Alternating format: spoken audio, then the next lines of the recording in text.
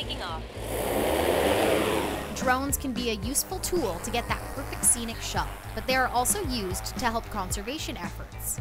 The drone right now is flying on its own. I'm just monitoring it to make sure that it's flying safely. Survey technician Cody DeLuz can examine land in the matter of minutes, where on foot could take days or even weeks. We're mostly tracking erosion or creating base maps for us to determine where we need to build or where we need to restore.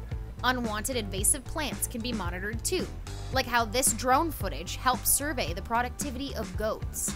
But with a noise like this, it can be difficult to monitor wildlife. It's not a look at them in their natural habitat because they're going to be running away from us, and they don't act naturally around a drone. I checked the weather network earlier to make sure the wind speeds were applicable for this drone. This aircraft also relies heavily on weather conditions. Too much wind is unsafe to fly, while precipitation can alter data. The winter, it brings its own set of challenges too. Snow cover is a concern. Everything looks white, you can't really tell what's there. There are other things that we do in the winter. We have a team at TRCA that monitors for ice jam flooding using drones, and they basically only fly in the winter looking for potential flooding. Although the Toronto and Region Conservation Authority uses their heavy-duty drone, if you have your own drone, you may be restricted on where you can fly it. If you're looking to fly your own drone, make sure you have your license, make sure you're flying safely. Most conservation areas restrict the use of personal drones. However, you may ask for special permission.